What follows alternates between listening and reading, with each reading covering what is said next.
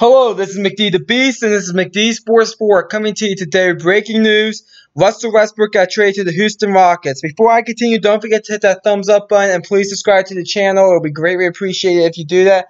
I have a subscriber goal of 200 subscribers by August 24th. I would love to hit that goal, so go ahead and hit that subscribe button if you're not subscribed already. You won't regret it. But anyways, the Rockets actually did it. They were able to trade that Chris Paul contract. Russell Westbrook is going to the Houston Rockets for CP3 and a bunch of first-round picks. 2 first-round picks and the rights to 2 other first-round picks.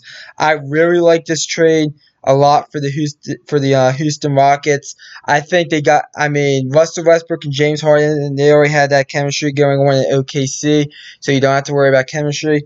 And this is an upgrade, in my opinion, at this point if you're the Houston Rockets. The Rockets said they were going to be aggressive this free agency, and yes, they were. They were very aggressive.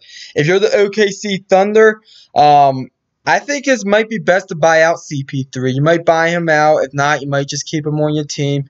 Or you might look to trade CP3. I don't know anybody that would take him, honestly.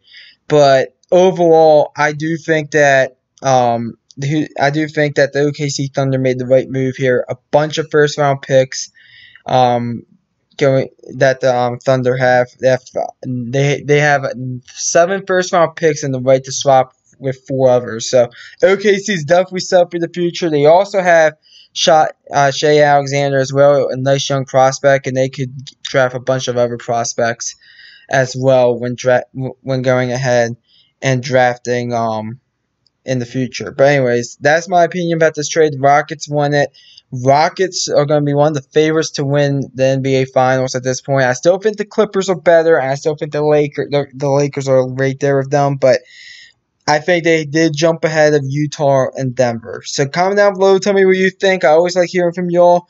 But thanks for watching the video. Don't forget to hit that thumbs up button and please subscribe to the channel. It will be greatly appreciated if you do that. Thanks for watching, and this is McD the Beast signing off.